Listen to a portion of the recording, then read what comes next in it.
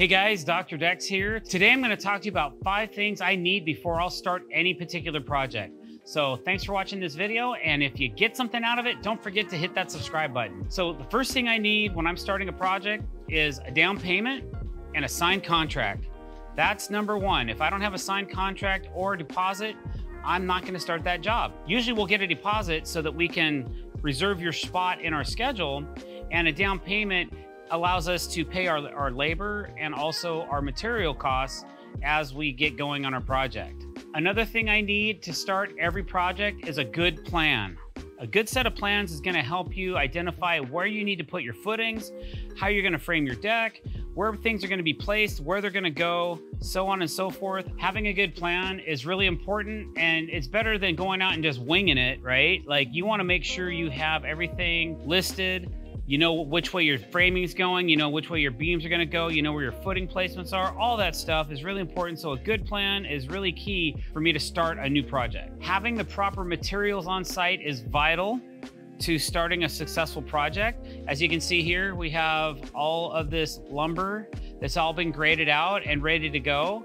We have our beams sitting out over here, ready to be cut down for different various lengths that we have on this particular deck. So having the right materials is going to save you time and money. I've actually over-ordered. I have too much material on site. That's okay, because we're doing another deck on the front of this house as well. So I have additional lumber to pick from, which is great.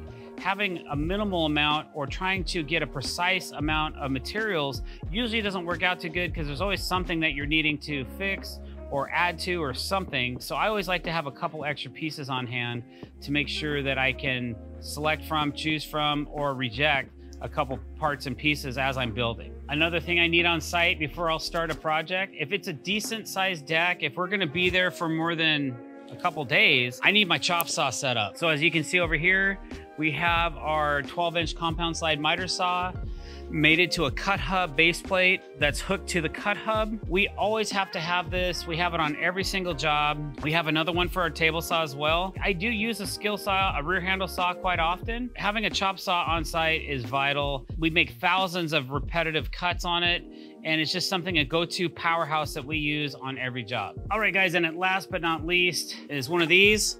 It is a rear handle saw. This one's made by Metabo HPT. The cordless versions of these saws have gotten so powerful and so accurate that we no longer use extension cords with these type of tools. They come in really handy. We make a lot of cuts with this as well. Between the chop saw and the rear handle saw, those are 2 things that we need basically on every project. We also have various hand tools and those kind of things, obviously, that we use for every job, but those 2 are the powerhouses that we use quite often on our projects. So if you like this video, don't forget to click that subscribe button, hit the bell icon to be notified when we're putting out new content, and leave me a comment below. Let me know what you guys need to start your next project. Thanks for watching. Have a great day.